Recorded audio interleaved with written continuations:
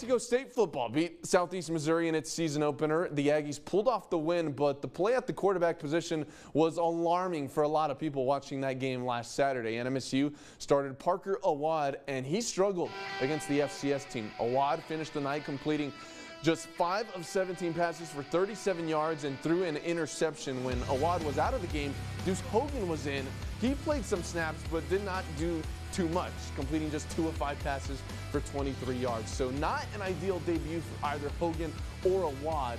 When asked about who is starting at quarterback against Liberty on Saturday, NMSU head coach Tony Sanchez says he's sticking with Awad.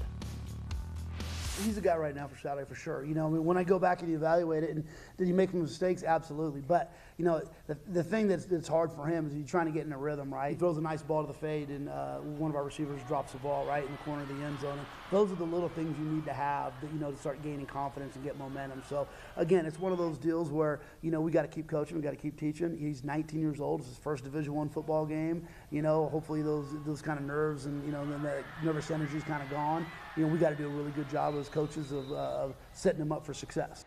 So NMSU rocking with Awad against Liberty. Pretty tough task for him and the Aggies on Saturday night. Over to New Mexico State soccer.